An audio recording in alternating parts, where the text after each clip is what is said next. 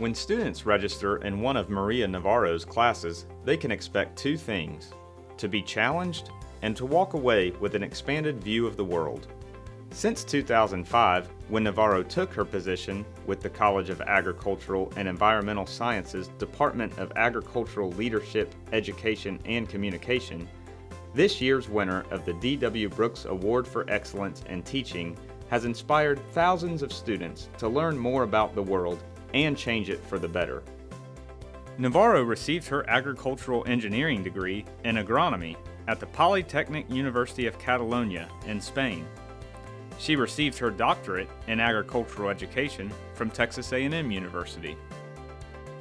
Before teaching, Navarro served at the International Center for Advanced Mediterranean Agronomic Studies in Saragossa, Spain. Stories from her international education and experience with agricultural development, class service projects, and group discussions on current events help students understand the ways in which agriculture shapes the world around them. Many past and current students remember Navarro as someone always available to assist with research projects, mentor student organizations, or help students find their niche.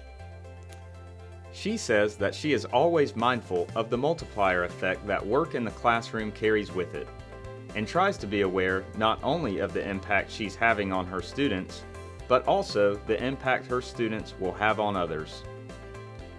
Her passion is contagious, and Navarro's drive to educate and push UGA's brightest minds to think outside of the box and think globally is an asset to CAES, UGA, and the world.